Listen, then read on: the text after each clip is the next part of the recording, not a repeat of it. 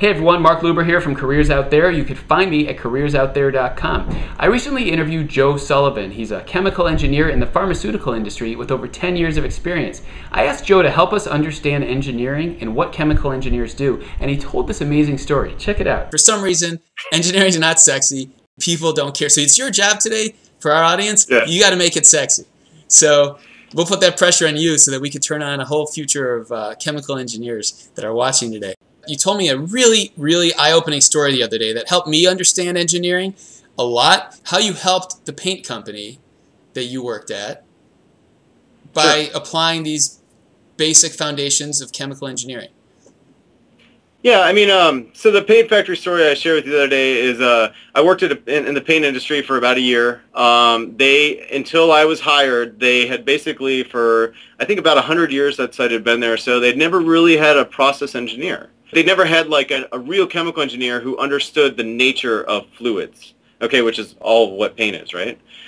So when I first got there, and I got to work out in the factory, they had a particular process where they were making white paint.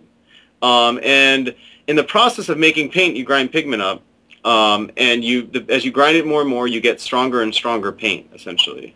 And they had this tank, and it would take them up to a week of adding the pigment in the tank and mixing it, agitating it with what you can almost imagine like a blender, like blade in there, like mixing it up, this blade that can be lowered or raised, and they would turn it on high speed and it would get mixed up, and then they'd run it through a mill, which is a bunch of balls that crunch the pigment up more, and they bring it back into the tank, and they do that again and again. And they had found that, you know, this process took several iterations of going around that loop until they got the product out they needed for the customer in the end, right? So I said, oh, well, let me look at this. So I took a sample of the paint. I took measurements of the tank. I went back to my desk. I did some calculations. Well, first I measured the paint and its properties, how thick it is, just some general properties, how heavy it is. Then I went back to my desk and I kind of calculated out that they weren't running it correctly at all. And I went back out. I told them to turn down the motor on the tank, and they kind of looked at me like with some like disbelief, and they said, oh, like that, you know, that's never going to work, never in a million years.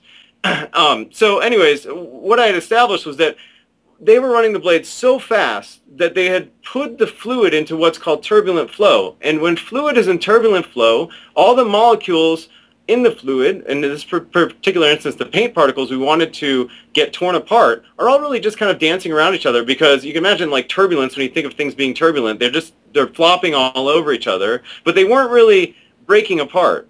And so what I did instead was put the fluid in the tank in what's called laminar flow, where the fluid is moving against itself like this in sheets. And in between those sheets, if you can imagine, there's something stuck between the sheets. It gets torn apart. It gets pulled two different directions at once. And that would break it up very efficiently. So I had them lower the speed so the fluid would settle out into this beautiful laminar flow. And sure enough, I was able to grind all the pigment in the tank in like 28 hours. And we just had to do one pass through the mill, we were done. And so they'd gone from several days down to 28 hours. And the look on their faces was like disbelief, right? And yeah, I mean, you maximized their output. You maximize their output by 7 times.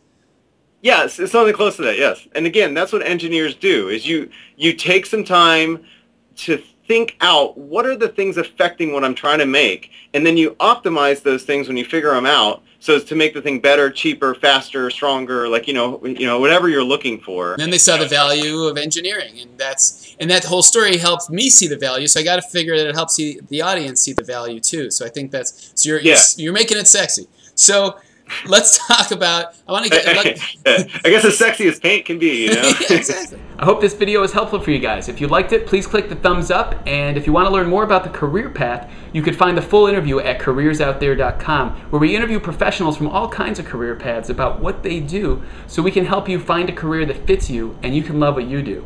You can also find us at Facebook, Twitter, and lots more videos here on YouTube. Thanks again for watching, everybody. I'm Mark Luber. Look forward to seeing you again soon. Take care.